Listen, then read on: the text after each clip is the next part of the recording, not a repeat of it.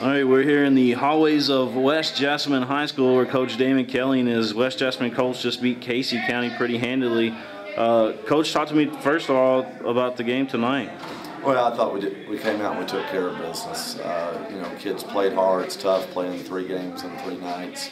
But it was good to be back in our gym and in front of our home crowd. And the kids, you always worry they're going to come out dead-legged. But, we came out and we got after them early. We kept our pressure on them. And I was pleased to get out with a good win tonight. Talk to me about some of the guys that has been stepping up over the course of the season so far, Coach, for you. Well, we have got 4 guys coming back that started for us last year, and they bring a lot of leadership and experience to us. Chase Fain and Robbie Argain are both seniors. Chase is having an excellent season, averaging about 18.5 points and 8 rebounds a game. Robbie's just a warrior. He just goes to battle. Every time he's out on the floor, you have to give him breathers, pretty frequently because he just gives everything he's got out there. And then 2 juniors that started last year and big players for us as well. Will Henderson's a 3-year starter at the point. Dalton Peters is a big-time scorer for us. And, that's nice to have that kind of experience coming back from last year. We've had some younger guys step up as well to give us some depth. Tanner Richards really doing a nice job for us as a defender. A role player for us out there. So, it's been a team effort. We don't have one guy that comes out and scores 25 a night. We've got 4 or 5 guys capable of having big nights for us. You guys certainly play as a team out there. Defense was the case of this game tonight against Casey County, and of course that triggered your offense, Coach.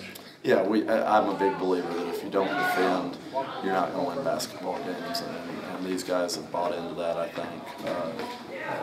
You've got to be able to shut people down because no matter how talented you are offensively, when you run up against another team that plays good defense, you've got to be able to shut them down because it's going to be a lower scoring possession-by-possession game. You're looking for that signature win. I heard you talking a little bit there to your team, and you got the opportunity on Tuesday night, Madison Central, your next opponent, Coach. Well, that's going to be a major challenge for us. I mean, they're loaded. A lot of experience back. They've got a senior Latin team. They've got Division I athletes at 3 or 4 positions.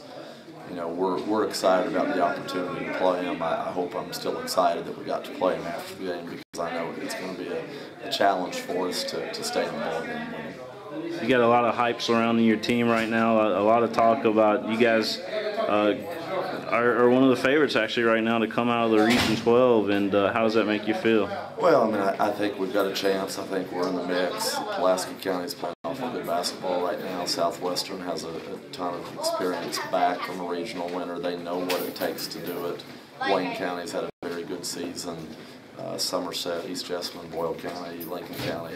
There's a lot of competition. We're in the mix, and we've got a chance if we play well. But right now, we're just focused on getting better each day. The postseason will be here before we know it, but it's not time yet to be, putting all our focus on that. All right, Coach. I appreciate your time. Good win tonight. Thank you. I appreciate it.